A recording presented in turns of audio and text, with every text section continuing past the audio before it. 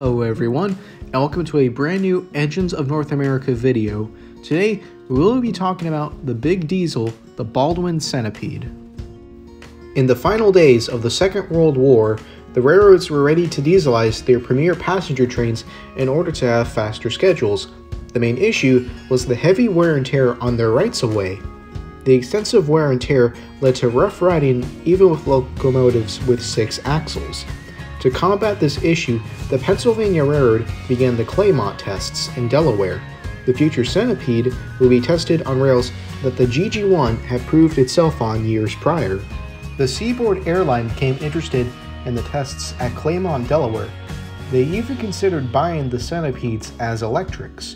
Due to their lack of proper funding, the railroad's management would decide to focus on a diesel-electric variant instead of a strict electric engine. The top brass of the Seaboard Airline was on a tour of Baldwin's Eddystone plant where they discovered a testbed unit, a 2DD2 demonstrator number 6000. The project entered development a year before the United States entered the Second World War, but it wouldn't be given the go-ahead for completion until 1942 by the War Production Board. Upon completion of the prototype, it would comprise 8 750 horsepower De La Vergne engines. This would equate to a total of 6,000 horsepower. Said prototype, however, was a bit overpowered and would only be sold to a small handful of railroads. As such, a change was needed. While the design largely remained the same, the horsepower output would be cut down to 3,000. Upon its completion on December 13, 1945, 4,500 would pull passenger trains between St. Petersburg and Jacksonville, Florida. The Centipedes would be built from October 1945 to July 1948. The official name of the Centipede was DR-12-8-3000. The DR stood for Diesel Road, the 12 was to designate the 12 axles the engine rode on, the 8 denoted 8 powered traction motors, and the 3000 meant the units had 3,000 total horsepower. Later on, Baldwin would lower the horsepower of the Centipede to 2,000.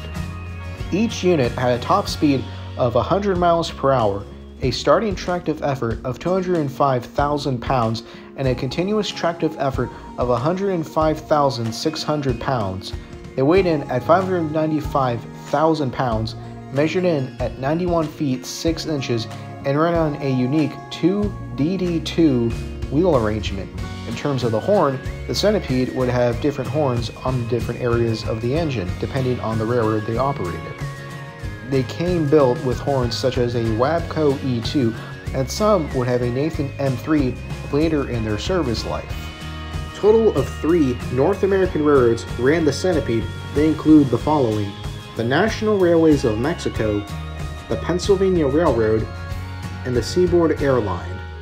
Out of the 3 railroads, the one with the most Centipedes was the Pennsylvania Railroad, which had a total of 12 semi-permanently coupled units, or 24 individual units. The Seaboard Airline came in second and had a total of 14 on their roster, and the National Railways of Mexico came in third and had a total of 8 on their roster. The Union Pacific did order 2 Centipedes, but they later canceled their order. In terms of their intended service, they were satisfactory, and contrary to a rumor spread by rail fans, the Centipede did have multiple unit capabilities. The engine was designed to be on the head end of the train. However, the Pennsylvania Railroad used them as helpers.